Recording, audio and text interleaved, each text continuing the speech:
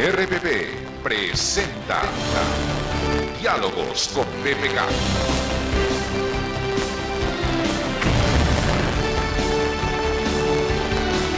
Cañonazos por doquier. ¡Boom, boom, boom! Pedro Pablo Kuczynski ya está en las cabinas de RPP Noticias. Muy buenos días, Pedro Pablo. Buenos días, pero lo importante hoy es el partido, ¿no? Así es, esos cañonazos nos van a interesar. Lo que vamos a decir aquí nadie lo va a escuchar. No, claro que sí. Esos cañonazos van a ser los goles de Pizarro, de Farfán, de Guerrero, Pedro Pablo. Buenos días, bienvenido. Muy buenas. ¿Qué tal? Bueno, ¿qué tenemos en la economía? El presupuesto del 2014 sube 10%, que no es poca cosa, sobre todo si se habla de vacas flacas, de crisis que llegan a nuestras costas. Es un presupuesto expansivo, digamos. Sí, es ligeramente expansivo porque hay que tomar en cuenta la inflación, que será pues 2.5. Ellos han calculado un poquito menos de 3, puede ser un poquito más que eso debido a la devaluación que ha habido. O sea, hay un aumento real de un 6,5 a 7%, lo que es importante. Sin embargo, hay cosas que sí aumentan y otras no tanto. Vemos, por ejemplo, cuánto se gasta en salud pública como porcentaje del producto. Para el año entrante 1,7, el año en el cual estamos 1,7, el año anterior 1,7. O sea, no hay aumento, ¿no? En educación 2,8, el año en curso 2,7, el anterior 2,9. O sea que estamos atracados debajo del 3%. Donde sí hay aumento es en los gastos sociales tipo PRONA, ahora llamado Caliwarma, Juntos, Pensión 65, Cuna Más, etcétera. Todo eso suma 5.000 millones, ahí hay un aumento fuerte. Ahora, yo diría que es un presupuesto razonable, pero no se ve una tendencia a mediano plazo de mejorar realmente la educación y la salud pública. Se ve una tendencia de mejorar la infraestructura, eso es bueno, algo más en gastos sociales, en zonas muy apartadas, eso es bueno, el balance del presupuesto es razonable. Y hay una cosa más, y es que lo que estamos gastando en intereses de la deuda pues está en su punto más bajo histórico. Eso gracias a que se recompró y se pateó para adelante. Se rehizo toda la deuda hace 10, 8 años y ahora los intereses pues son, yo no diría insignificantes, pero casi desapercibidos, y eso es lo que nos da solidez financiera. Ahora, en relación al presupuesto de educación y salud, Pedro Pablo, que tú haces bien en señalar que no se está incrementando, estamos casi en la tercera parte del gasto en salud y educación que nuestros países vecinos, sin mencionar a Chile, que nos lleva mucha ventaja y que gasta 5.7 en educación. Claro, aquí hay mucho gasto en educación privado, porque la gente no está satisfecha con los colegios estatales, entonces invierten sus ahorros en la educación de sus hijos.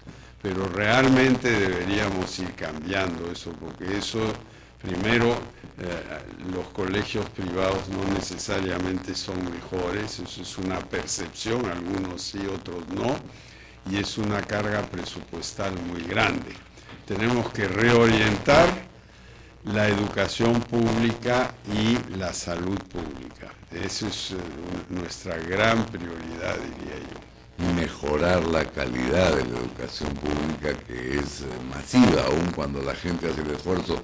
Claro, si uno le paga a los profesores 1.100 soles en una economía donde el ingreso per cápita, o sea, por habitante es $1.000, más o menos, al mes, un poquito menos, ¿no? Entonces los maestros están ganando mucho menos que el promedio de los habitantes y por consiguiente la calidad no es buena. Esa es quizá nuestra gran diferencia, es un poco facilista la comparación con Colombia, donde su educación pública es mejor, de gran nivel, donde los maestros están no solo económicamente mejor, sino socialmente mejor valorados. Ecuador también, Chile también, o sea, ese es el tema A número 1.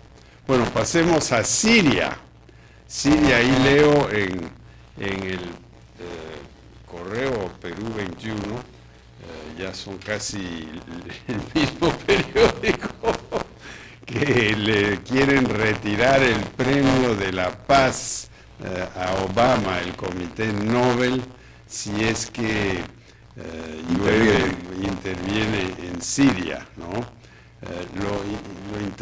Bueno, yo diría que a mí me parece una cosa desatinada llover bombas ahí, pero eso es mi idea personal, ¿no? Pero lo interesante es que los mercados petroleros hasta ahora no han entrado en pánico, o sea que los mercados están pensando que esto va a ser más bien una intervención simbólica, un gesto, no unas cuantas bombas y bye bye, ¿no? Bien discutible, no sé qué es lo que va a pasar, pero es muy preocupante. Esperemos que esas bombas inteligentes no sean como nuestros patrulleros inteligentes, que están todavía guardados. Bueno, lo primero para que el patrullero inteligente funcione es echarle gasolina, ¿no? Si no, no pasa nada. Y ponle un piloto inteligente, ¿no? Una pregunta que viene a tono con el clima húmedo y frío que todavía soporta Lima, para no hablar de las extremas temperaturas que se están produciendo en el altiplano y en general en el sur andino. Susana Villarán le ha recomendado al presidente, para digerir estas encuestas que vienen tan mal aspectadas, como diría la gente de la quiromancia, un pisquito. Bueno, está bien un pisquito en la noche, en la mañana no, las encuestas aparecen en la mañana. Yo creo que si uno empieza el día con un pisquito ya está camino al alcoholismo. Ahora, hablando de las zonas altoandinas, una cosa que realmente se debería hacer y que hubo en el pasado, serían lugares techados en los cuales se puede guardar forraje, ganado, para evitar estas repeticiones cada año del mismo tema por falta de preparativos. Se están estableciendo tambos, lo cual a mí me parece una excelente idea, tambos como lugares de refugio, de concentración en momentos de emergencia. Ya, pero los animales pues ocupan bastante espacio, ¿no? Entonces, no sé si los tambos cobertizos, eso es lo que hay que hacer. Y yo citaba el ejemplo en Estados Unidos, en el norte de Estados Unidos, el nuevo tipo de granja lechera, no tiene ninguna calefacción, es un galpón grandazo, pueden entrar 1.500 vacas, y tienen simplemente cortinas y el calor de las vacas es suficiente para contrarrestar el efecto de temperaturas que afuera llegan a -30 y no se muere una sola vaca. Entonces se debería poder hacer lo mismo con las llamas, las vicuñas, las alpacas, los guanacos, etcétera. De hecho, pastores altoandinos están siendo llevados a Estados Unidos por su experiencia con el pastoreo en frío. Claro, pero lo que nos falta es infraestructura, ¿no? Infraestructura que no sería costosa si miramos lo que se invierte,